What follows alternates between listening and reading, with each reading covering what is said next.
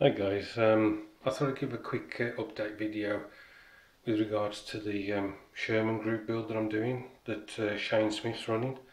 I just wanted to go through some of the things that I found with the Dragon kit, just to let you guys know, anybody who might be building it, just to give you a few hints and tips about some of the problems that I've come across.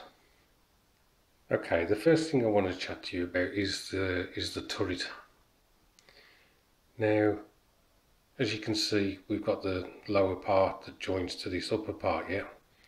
If we come round the back, we've got this piece here. Now, they tell you in the instructions to fit that piece there before fitting this bottom piece. Don't do that. Fit this bottom piece and then fit that piece, because if you don't sit this properly, what happens is it blocks this bottom piece getting a good join with the top piece. So put your top and bottom together first and then put that piece in, yeah? The other mistake I made was sorry, it keeps going out of focus. I put all these details on the top turret first, and then I added the bottom piece. What I would recommend is that you add the bottom piece first to the top. Get your join all sorted out, yeah, all sanded and smooth and whatever, and then put these other pieces on, because when I tried to sand the join, I had to be careful not to knock these other pieces off that I'd already put on. Okay, so that's what I would recommend for that. If we move on to the hull, this section here between there and there is too long. You have to shave some off in order to get that to fit. Okay. The other thing I've noticed with this Dragon kit, there's almost like two different types of material. You've got this grey, which is similar to the turret, and then you've got this grey, which is like more of a plastic. I'm wondering if this is like a resin type composite.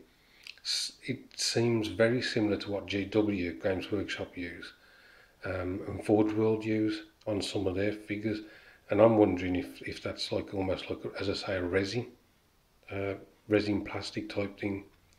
The other problem I had, the fenders here, the track guards, they were fitting this bit into here was a pain, and one of the reasons was there was two tabs that they wanted you to fit in here. It's not shown on the instructions, but there was two tabs there, and they were like blocking the upper hull from sitting onto the lower hull. So I just cut them off.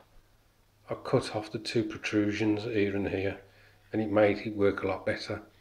It also helped with the fact that if you look at this square on, what was tending to happen was this piece was butting up against this fender and leaving a bigger gap against this one. Well, now you can see that it's much more central between the two. This piece was a pain, this bolt section.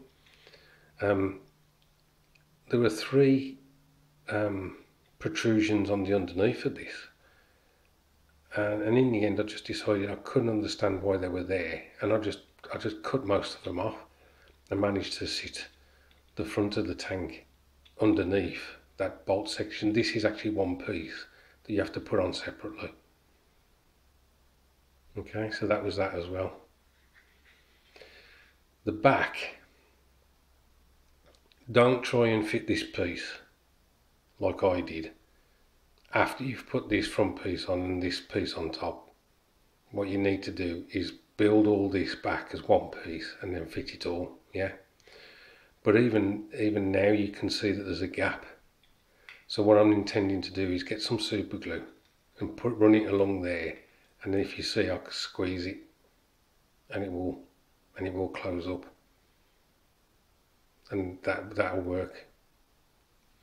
So I'm making progress on the kit, and although I'll come up with those issues, I am enjoying it, and I think that this Dragon kit is very nice, it's very good. I'm really pleased with it. I've got another Dragon kit that I want to use with this. It's not another Sherman, and I probably will give it away at some later date, but I'm going to do a little diorama. And I saw this other kit and I thought it would be perfect um, as just a small thing. As you know, I'd also bought these Italeri Americans.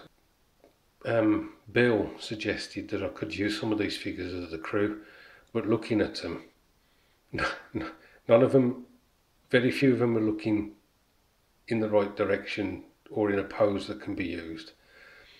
And even the one that I did try and use,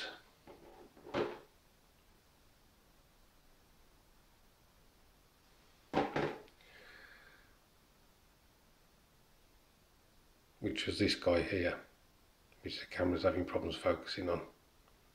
Yeah, I can't get him to stand in the tank properly, so I have tried to look for some more American figures that I could perhaps use as tank crew.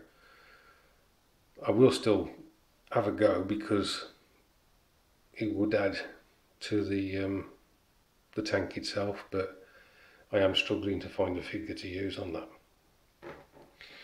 Anyway guys, I'm sorry that seemed a bit patchy in places, my trying to describe certain things. I hope that it was reasonably understandable. And obviously, as always, thanks for your support. I do appreciate it. And thanks for watching.